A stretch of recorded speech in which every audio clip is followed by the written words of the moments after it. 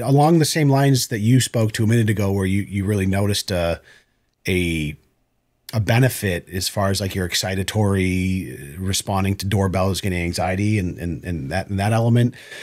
I also, not to that level, but I've gone through phases where I deal with a very kind of like a general anxiety disorder, not like the panic attack or like the, ooh, that type of sound, but just this under this low level hum, this kind of like nonstop, just like pestering anxiety that makes me very uncomfortable. And it's very hard to relax or sit still or take a deep breath, that type of thing. And since I've really fixed my sleep and continued the workouts and tried to round out my vitamin supplementation, I feel more even keeled at 38 than I ever have in my entire life previous. So, and I think that's, dude, that's awesome. Probably partly due to some of the supplementation. Yeah. I mean, the generalized anxiety thing, I definitely I'm familiar with that as well. And one thing that's pretty funny, just to speak on what you just said in terms of how much you've noticed a difference in that. I have these like stress inhales sometimes where I feel like, there's a feeling that is attached to a panic attack, which is called impending doom. It's like a sense of impending doom. And a lot of people are familiar with that feeling, but like I feel that feeling sometimes, but there's no anxiety associated with it. It's just like an instant feeling. And I'm like, oh, that's not good. And then does that come out of nowhere? Or? It comes out of nowhere. That used to make me extremely anxious. And I would start to, I'd have to walk around and like pace for hours or whatever. And just would like ruin my days. But now I still feel that sometimes, but it's just like, I can feel literally like I'm about to have a panic attack and just not physiologically give a fuck, if that makes sense. Like you've almost trained yourself to learn how to deal with it? I don't even think it's training. I think it's more so just balancing my body out now in terms of neurotransmitters and things like that. Like I think I've trained myself to feel that feeling. I think that feeling that I'm feeling is like a reaction to some kind of stimulus or something like that, where I'm like, maybe I'm not breathing all the way, I'm not breathing deeply, or I'm, something's wrong or whatever. And then I just feel that I'm like, okay, now it's time to panic. And then we just, go panic for a few hours. We'll be all right.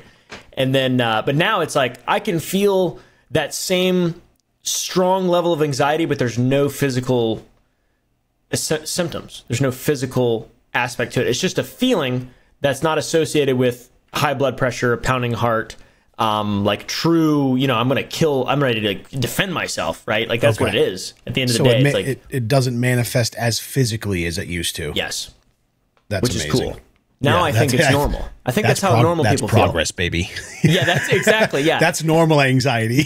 Yeah, that's awesome. Because I just wonder how. Like, dude, one of the first things I did when I felt that way, like many years ago, I read online other people who had been dealing with it for like 10 years, and I was like, "This is terrible. This is normal for some people. This is fucking insane." 10 years, dude. Yeah. There's like, I'm not going to do this. I'm 19 years old. I'm not going to do this shit for 10 fucking years. I'll kill myself. Yeah. But I did it for about 8. Save the last 2, baby. Yes, sir. Good for you, man. I'm by no means like a different person, but at the same time, I'm absolutely like, I'm doing fine.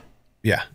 I love that. I mean, it's just such a testament to, hearing you talk about some of this anxiety that you've had in the past and contrasting that with what I've seen you do over the last few years and the things that you've built, the companies, the YouTube channel, and not only that, but just your demeanor, the way you treat people.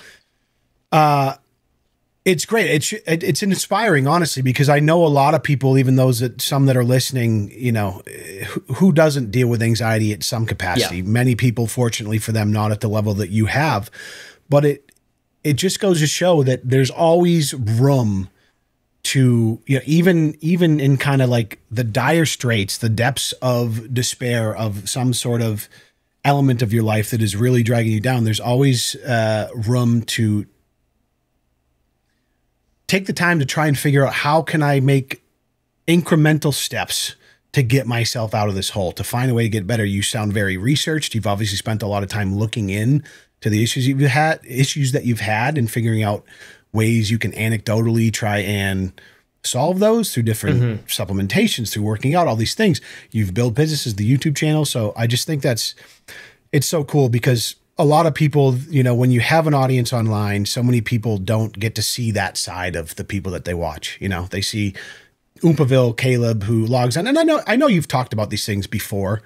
Obviously you do some longer form stuff, so there's opportunities to do that, but I'm sure there's a handful of your audience that has never seen anything from you outside of maybe the main YouTube channel. And yeah, it's just great to know that, you know, people that are crushing it in the eyes of many that follow you are still dealing with crippling personal issues at all times. Yeah. I mean, I think that's absolutely ubiquitous. Yeah. I think you're correct. And yeah, I think that having the whole like anxiety thing has really made me just respect people to another level. Sure. And just like think it, I think that, I mean, I don't think I had a lot of empathy before that, genuinely. Like, I just didn't understand why people, like, why don't you work out? Like, why? You know? And now I'm like, oh, people can be I can't even go to the grocery store on my own. Yeah. So, like, that's something that 99.99% of everyone can do. And there's very clearly a lot of people who can't control their lives in a way where they're, you know, feeling good about themselves all the time or able to eat right or whatever it may be. So it's like, I think it's really just blasted me down to be able to like I think it's a good thing. I think the whole anxiety thing is like in general, just a sort of a positive. Well, what doesn't kill you makes you stronger, right? That yeah. Or gayer. Yeah, stronger and gayer is what we could all hope for. It's made me more emotional, for sure. That tight little bod I was talking about. Yeah, no, it's definitely. I'm very grateful for all of it. Seriously, like it really, it feels dumb because like there's so many points where I've been just like, man, I would, if I could kill someone right now and eliminate this, I would. Like, for sure. There's just nothing I don't want to do. To get over, that trade-off was worth it. I just can't enjoy myself. I remember one time, dude, when it was really bad right off the bat, I went to my friend's house and I was just like dissociating the whole time. We were all eating pizza and everyone was so normal and I was like, these people are so normal. This is weird. And I'm literally sitting here like a little thought inside my body and I just feel like I can barely move and I feel like I'm not here right now and I'm like eating this pizza just pretending. And it's a symptom of anxiety. Like it's people like third person view type of shit. Depersonalization, like I believe is what it's called. Yeah. Okay. Yeah. Depersonalization. I have heard of that one. Yeah. And that's probably honestly the worst part of all of it because it doesn't feel like you're a real human. So it's really difficult to enjoy things. It's really difficult to enjoy things. It's very easy to be harder on yourself.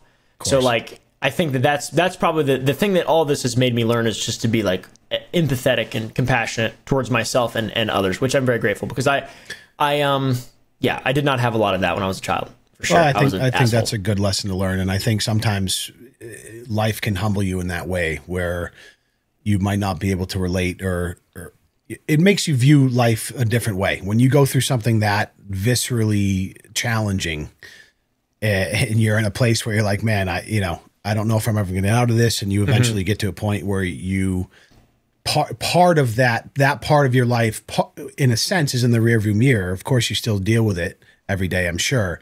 But to that extent, it probably humbles you to the point where now you're looking around and you're seeing people like, hey, maybe they're going through something like this that I don't know that they're going through. Yeah. And it's like a whole bunch of stuff. It's a big, just bunch of shit. You got to have faith in yourself. You got to know what to do. You got to have the right knowledge. You got to have the right support group. You got to have the right approach. You got to understand, like, what is the meaning of why I'm doing this. If you enjoyed this clip from my podcast, Decently Indecent, you can find full episodes on Storyfire linked in the description. And also be sure to subscribe here for more clips and episodes in the future. I appreciate you watching.